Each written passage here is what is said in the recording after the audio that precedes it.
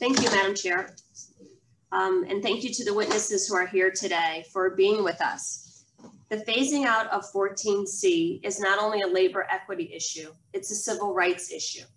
Every worker, including workers with disabilities or differing abilities, deserve a living wage. This issue is somewhat personal for me. I worked at Southbury Training School, a residential facility here in Connecticut, in my state of Connecticut, for people with physical and intellectual disabilities. I was there for 15 years, and I have been a job coach and supported so many of our residents as they worked at these sheltered workplaces. Through those years, I experienced firsthand that while many of those individuals required specialized services, I also saw the potential for them to succeed with proper supports and saw many of them thrive outside of those workplaces. Another concern that I saw is that one of the workshops that I was in was a place where the employer asked, the job was to piece together packets for a much larger corporation. Those packets were sold at full price, while the people who put them together were paid a sub-minimum wage. I've heard concerns that the passage of the Transformation to Competitive Employment Act would mean an end to sheltered workshops nationwide. I just do not believe that to be true. So, Mr. Lewis, can you describe the resources provided by the bill for employers to transition from utilizing 14C certificates to providing high-wage employment for all workers, including workers with different abilities? Thank you for this question, because again, I think that's the point that needs to be hammered home. The phase out of 14C is not going to eliminate the ability for these existing community rehabilitation programs to operate. Those entities that say that they can't, that's a business decision that they're making because their peers in this environment are doing it and doing it successfully. The Transformation Act itself has provisions that, again, I wish were in place back when I was doing this.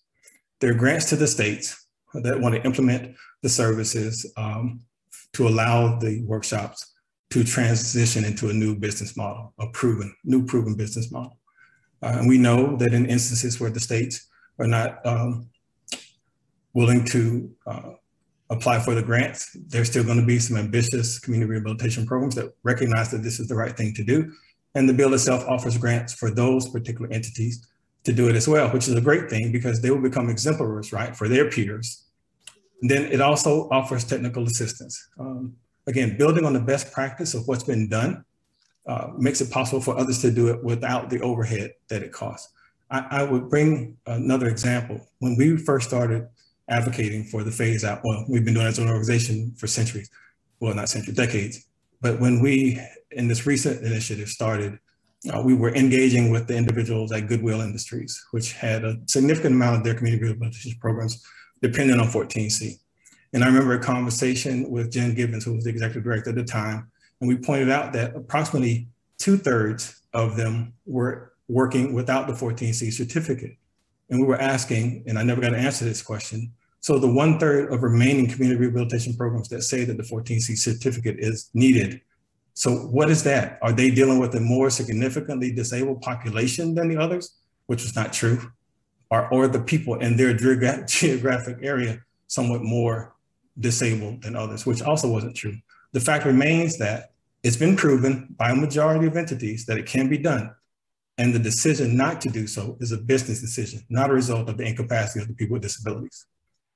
Thank you. I appreciate that because in my district, there are two businesses that I can think of off the top of my head that are very successful. One of them is a cafe and the other is a movie theater that is fully staffed with people with differing abilities, and they are a thriving business. With the remainder of my time, I want to go to Mr. Anton.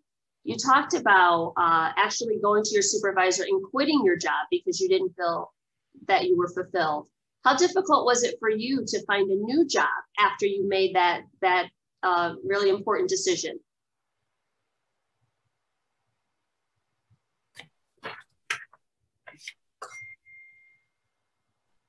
Mr. Anton? Say hello through my, say hello. Hello. Hi, I'm sorry. I don't know if you heard my question. I said, when you made the decision to quit your job, how difficult was it for you to find a new job? It took me a while to figure it out from the beginning. Mm-hmm. But and and through my advocacy, work people saw me working hard to get hired at MDSC, the Mass Down Syndrome Congress, as a legislative specialist, and also the minimum wage, above the minimum wage. And thank you. Okay. Thank you, Mr. Anton. You show us that it is in fact possible. Madam Chair, I yield back.